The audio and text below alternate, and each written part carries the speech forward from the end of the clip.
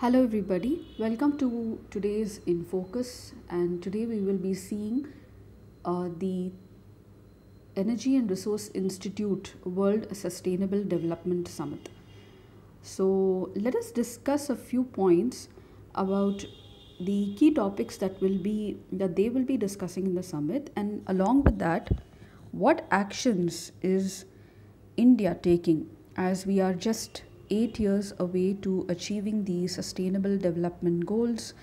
And so, as a review of whatever the government of India is taking, let us see in certain key areas what are the steps taken by the government. So, the TERI, or the Energy and Research Institute, is a research institute in India, in New Delhi, that specializes in the field of energy, environment, sustainable development. It was established in 1974 and it was formerly known as Tata Energy Research Institute. So, going forward now, the World Sustainable Development Summit is an annual event of this institute, and this year 2022 it will be held under the theme of Towards a Resilient Planet, ensuring a sustainable and equitable future. Now, the upcoming edition, that which was began just today, I think the February 16th, it will be held in a hybrid format, and it will be held till February 18th.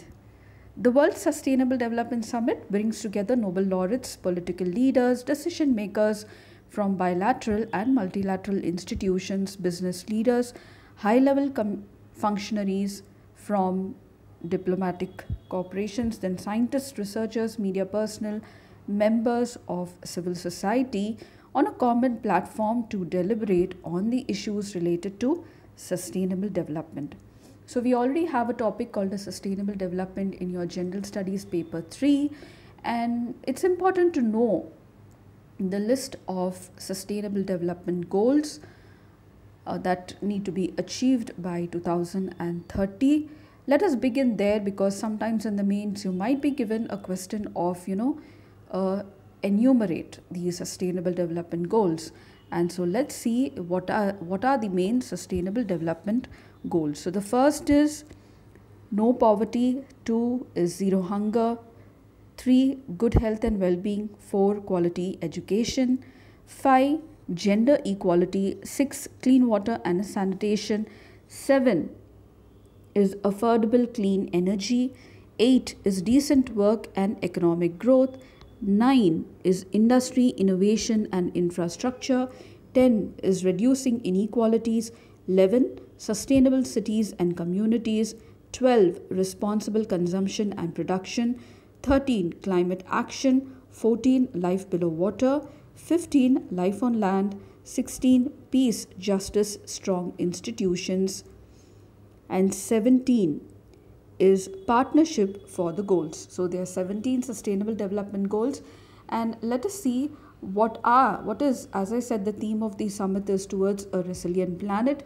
and some major topics that will be discussed in the summit is climate change, energy transition, global common, and resource security.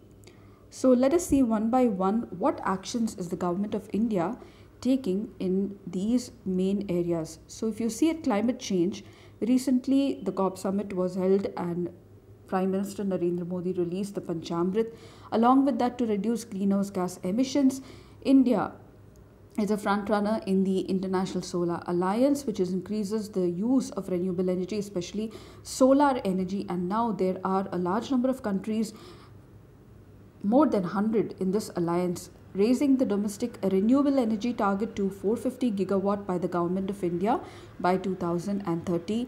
Then putting in place a national hydrogen mission for clean fuel, because fuel is the main contributor to the greenhouse gases, coalition for disaster resilient infrastructure, and as I said, Panchamrit, increasing the green cover.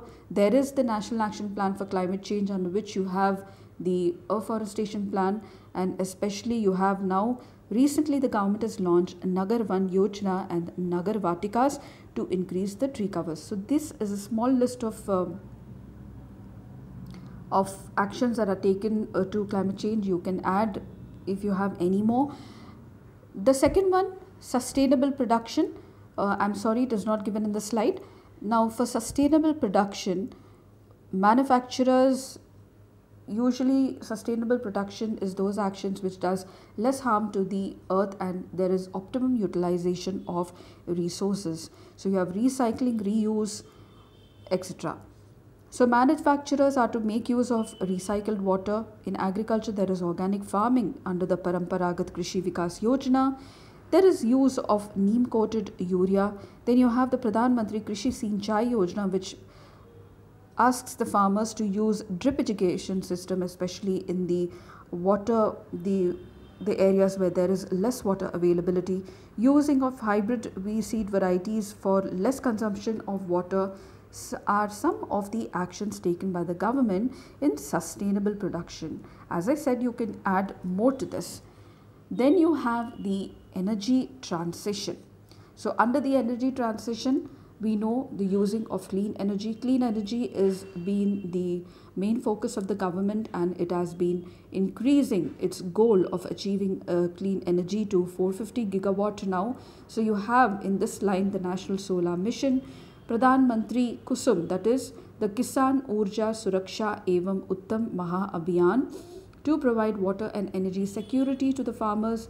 There is solarization of the pumps to decrease the load on the coal-fired power plants, I would say.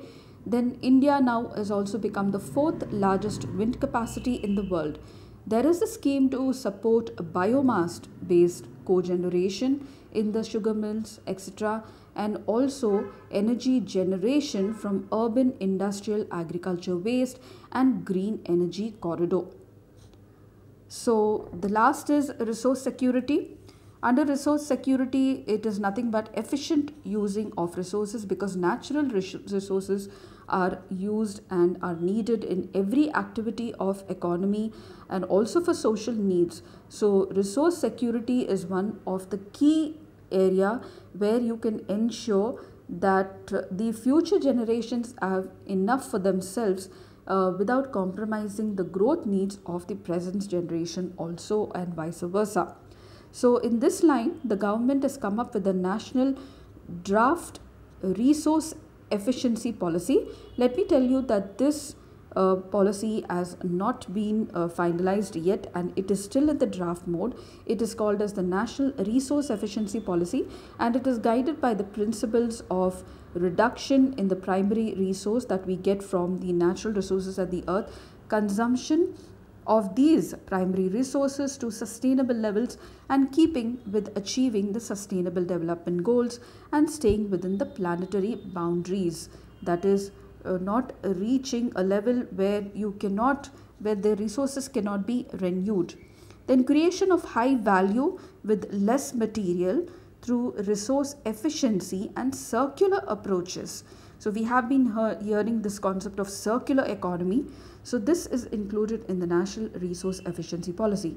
Then the third one is waste minimization, and the fourth one is material security and creation of employment opportunities and business models for benefit to cause of environmental protection and restoration. So you could say that resource security may be in a way for optimum utilization of water, not wasting too much of water, and the other natural resources such as your energy resources, be it coal or petroleum, be it the other mineral resources, etc., which take a long time to renew. So this comes under resource security, and these are a few steps that the government has taken in these areas for the topics that are need to be discussed in the summit. So you can follow the news for the next 2 days and can build up honest answer, where you could write a perfect answer maybe of 250 words also in case you have something in the mains. And also the sustainable development goals is good for your presentation in your mains paper. So thank you, and meet you next with the in focus for tomorrow.